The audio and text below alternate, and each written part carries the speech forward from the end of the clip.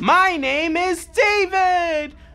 I will be reviewing The Little Mermaid, released on May 26, 2023, about the movie. The youngest of King Triton's daughters, Ariel, is a beautiful and spirited young mermaid with a thirst for adventure, longing to find out more about the world beyond the sea. Ariel visits the surface and falls for the dashing Prince Eric.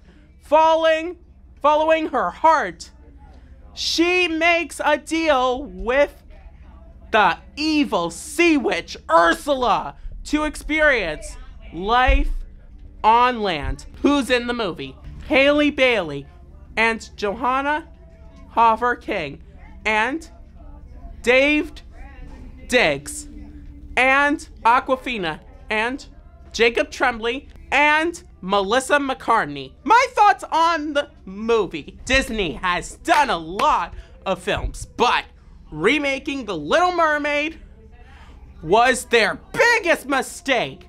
They should have never made it, because Disney did a lot of remakes, including The Jungle Book and The Lion King and Beauty and the Beast.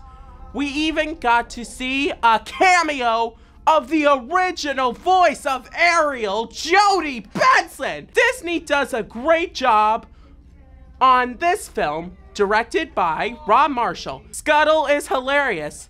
We even got to hear brand new songs in this movie, as well as Melissa McCartney playing Ursula is awesome, beating other Disney villains. The songs are amazing.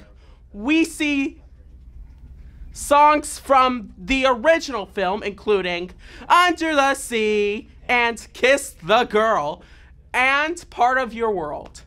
And the new song, The Scuttlebutt, which is a hilarious song. Can you believe that Disney does an amazing job, which is the same song as Once Upon a Dream from Sleeping Beauty. If you like this Disney movie, I highly recommend it to watch.